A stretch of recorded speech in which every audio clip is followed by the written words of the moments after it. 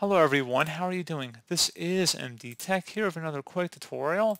In today's tutorial, I'm going to show you how to resolve if your Wi-Fi connection does not have a valid IP configuration. So this should hopefully be a pretty straightforward process, guys. And without further ado, let's go ahead and jump right into it. So all you have to do is open up the search icon. And this tutorial is on Windows 11, by the way. So open up the search menu, type in settings. Best result should come back with settings. Go ahead and open that up.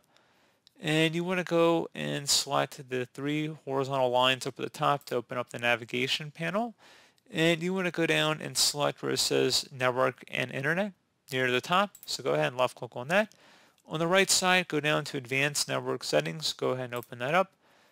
And then select underneath More Settings, Network Reset. Reset all network adapters to factory settings. So this will remove and then reinstall all of your network adapters and set other networking components back to their original settings. You might need to reinstall other networking software afterwards, such as VPN client software or virtual switches. Your PC will be restarted, so make sure you have your Wi-Fi code nearby because once we select the Reset Now button, we will have to restart within the next 5 minutes. And if you want to get back online once you restart, you will need to have your Wi-Fi code. So just go ahead and select Reset Now. It's going to prompt you, are you sure you want to reset your network settings? Go ahead and select yes. And at this point, we're going to select close, and then you're going to close out of here. And we're going to go restart our device.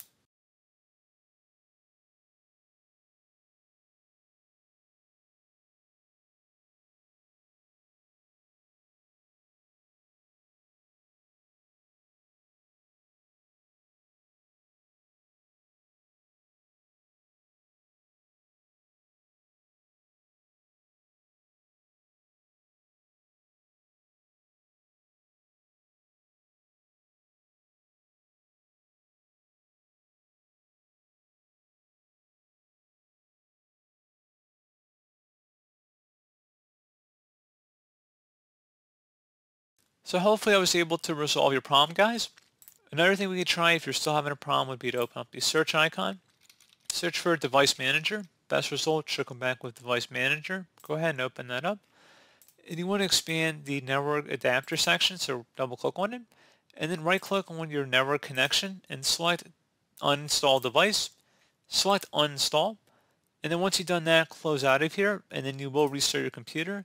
And assuming your adapter is built in, it should automatically detect it once your computer restarts. Same for a Wi-Fi plug and go, like a USB connected adapter as well.